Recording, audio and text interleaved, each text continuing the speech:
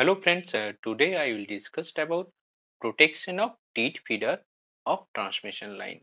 That is how the distance protection setting is provided in case of teat feeder of transmission line, or sometimes it is called tap transmission line. And now consider that substation A and substation B is connected via a transmission line, that is single circuit line, and length of the transmission line is 100 km. Now both the substation has source and distance relay is provided in both end of the substation for protection of this transmission line. Now consider that 100 km line length is equal to 10 ohm impedance for ease of understanding. Now zone 1 is 80% of the protective line length. So zone 1 setting should be 80 km from the each end of the distance relay. So in terms of ohm or in terms of impedance, it will be 8 ohm. Since 100 km is equal to 10 ohm, so 80 km will be 8 ohm. Now zone 2 reach shall be provided, that is 120% of the protective line length.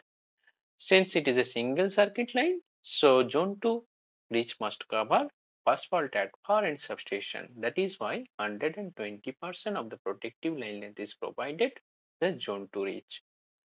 So here 120% means 120 km or 12 ohm in terms of impedance.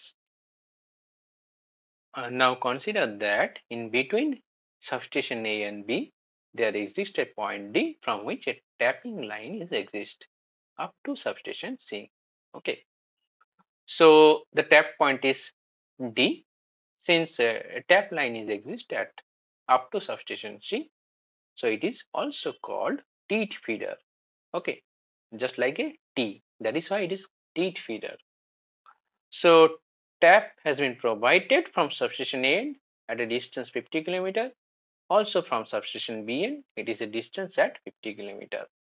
And length of the teat feeder is 50 km. Now zone 1 is provided from at each end of the substation. That is the 80% of the line length. That is 80 km, or in terms of impedance, it is set at 8 ohm from both ends of the substation. And now consider that a bus fault occur at substation C end, or farthest point at teat feeder. Okay.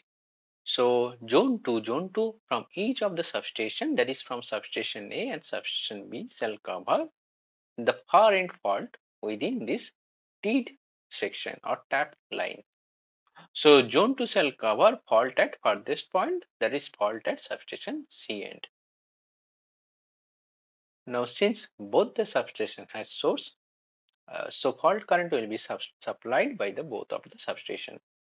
Now consider that IA current is supplied by substation A end and IB current is supplied by substation B end. So through the teat feeder, IC current will flow, that is equal to IA plus IB. So voltage sensed at relay at substation A end, that is VA is equal to, that is 50 km of the line. Up to 50 km means in terms of impedance it is 5 ohm. Since I have already discussed or assumed that 100 km line length is equal to 10 ohm impedance for ease of understanding. So VA is equal to 5 into IA plus length of this teat feeder, that is again 50 km, that is 5 ohm, plus the current which is flowed through the teat feeder. It is equal to IA plus IB.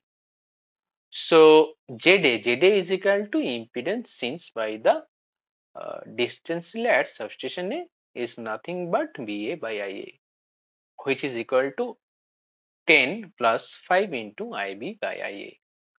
So since fault occur at farthest point at substation C end, the impedance seen by the ZA is equal to 10 plus 5 into IB by IA.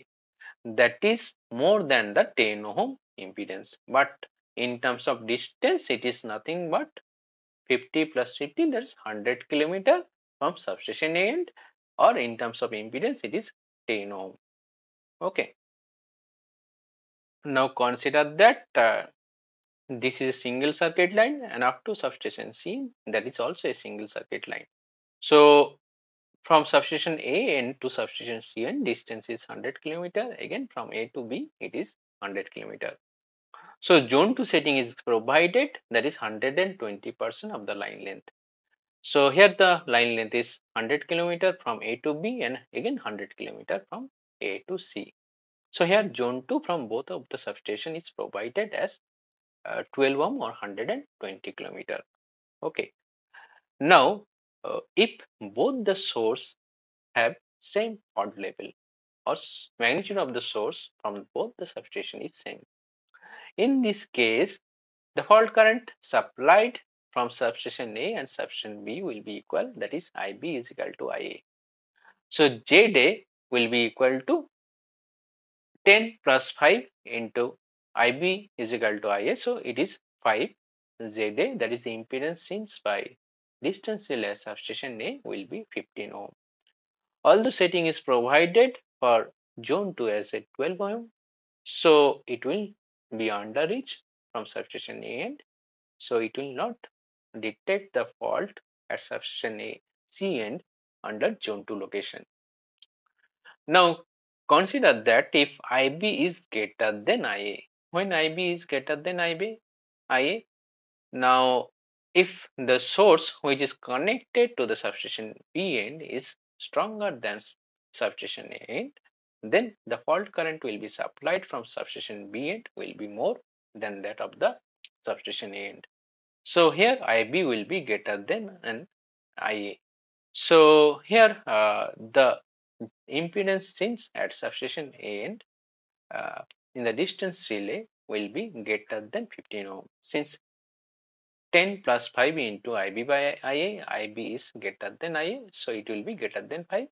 So ZA will be greater than 15 ohm. So it shall be considered for calculation of zone 2 setting from both of the substation for teeth feeder protection.